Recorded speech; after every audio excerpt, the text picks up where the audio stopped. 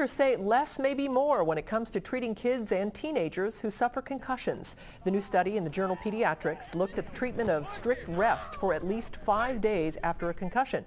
Doctors often recommend youngsters stay in bed for days and not take part in any activities or go to school. But a new study finds bed rest for that long can actually mimic and even prolong concussion symptoms. Doctors say young people who have suffered a concussion should get a day or two of rest at home until the symptoms start resolving, and then at that point they can gradually return to school and physical activity.